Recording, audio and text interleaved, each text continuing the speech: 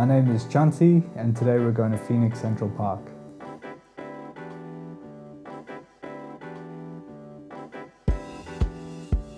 I would describe my music in a broader sense. Maybe it could be electronic pop music, but it seems to be more reactive and responsive to where I'm at in my life and maybe who I'm performing with, and with all different groups, whether it might be techno or maybe more guitar-based. It seems to just change week by week.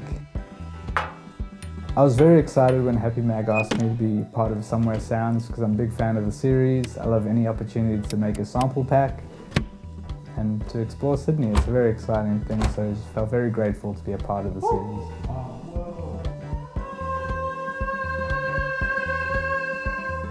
My relationship with Phoenix Central Park, I guess, started during the pandemic.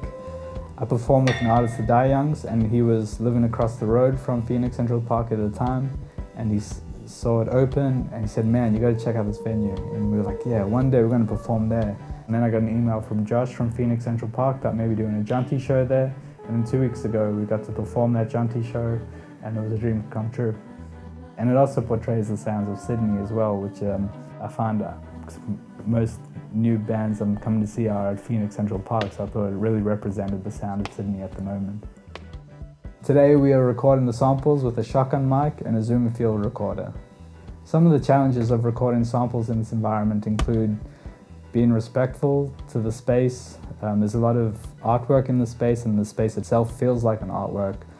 I find Phoenix Central Park so inspiring because I've been seeing so many new up-and-coming inspiring acts. And I feel like it's provided a space where artists can be really intimate and show a more inner working of themselves besides playing like at a party where everyone needs to just like get up and dance.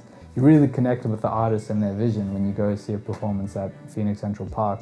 Almost feels like, you know, it's a prestigious place like the Grand Ole Opry or the Sydney Opera House or something like that. It's just it feels good to see artists there and it feels good to play there. Some raw sounds I expect to capture are the sounds of the architecture. I know there's a lot of like hidden places and elevators, and in the car park I know there's all interesting switches. I know they have a great Fazioli piano there. I'd love to record that. And I noticed once I was there was like almost like a chair that almost seemed like a harp. And you sit in the chair and then you play the harp on the side of the chair. I hope to find that instrument and record that. Off the bat I can hear a lot of percussion sounds with the mechanical sounds of the building. It will provide a good opportunity to create instruments and multi-sample sounds from the piano, and hopefully all the halls with the reverbs, and maybe singing and capturing the voice with the reverb and creating like multi-samples.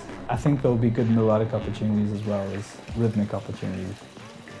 I use a lot of found sounds in my work, most particularly in the earlier work. On the first record I did called 12 Gig, it was almost all the percussion was found sounds, and anything that could make a sound would make it into the rhythm track. And recently I've been getting back into it more.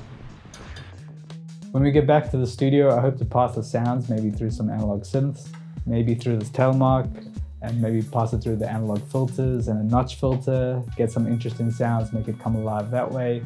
And maybe some of the percussion through a 12-bit sampler like this S2400, and get some like gritty sounds, some early hip-hop digital distortion, and just see what interesting things come up that way. Or maybe making some Ableton multi-samples from the melodic sounds. The genre of the sample pack and the demo beat will probably be determined when we come back and just load it into the sampler and just experiment, see what BPM they want to be in. More often than not, it's probably a 94 BPM hip-hop tempo, probably my most favorite, but you just really never know until it gets going, and maybe we'll pick out a record and that will determine what headspace we'll be in, but I guess we'll see when we come back. And my music making journey began when I moved from South Africa to Australia. I was more of a visual artist in South Africa, but once I moved to Australia I found audio more interesting. And then it just kind of spiraled from there, started joining bands and moving all over the place and playing music, and just haven't left that world. But I think no matter what medium I was doing, it was always exploring escapism and maybe the psychedelic world of art. At the moment, I'm currently working on a new Jonti record, as well as a new group called Mystics with John Omar from Jaguar and visual artist Babe Cool.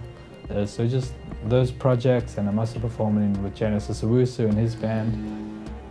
My dream project would be recording an album with a group of people in a big studio, maybe the same way they did Can Records or Beach Boys Records, even Yes Records, and just have a bunch of people playing together, really utilizing the space and outside of a home studio environment.